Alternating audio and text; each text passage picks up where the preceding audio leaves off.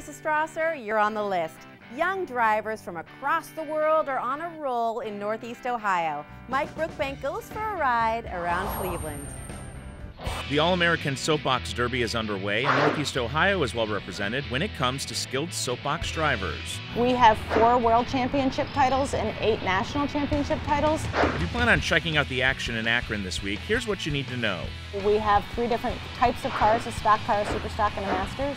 A race is 2 trips down the hill. You go down the hill once, you switch lanes and you switch wheels with your opponent and you go down the hill again. Also, be prepared to see very little of the racers. The lower you can get in your car, the better. Here's a fun fact. Our city is well represented in the world of soapbox derby racing. Cleveland is probably one of the most competitive race cities out there. That's so steep, I'm not doing it! That's how Annika Frankamole reacted when she saw the Cleveland velodrome for the very first time.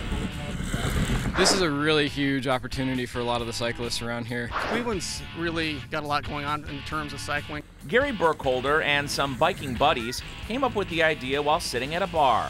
Thought, hey, Cleveland weather is so wonderful in the winter, wouldn't it be nice to have an indoor velodrome? Their dream became reality, opening the track last summer.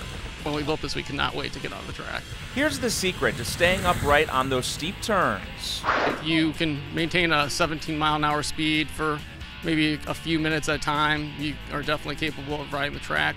The folks behind the velodrome offer a Track 101 course, which keeps cyclists comfortable before they ride.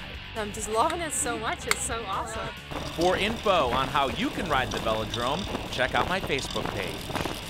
For The List, I'm Mike Brookbank.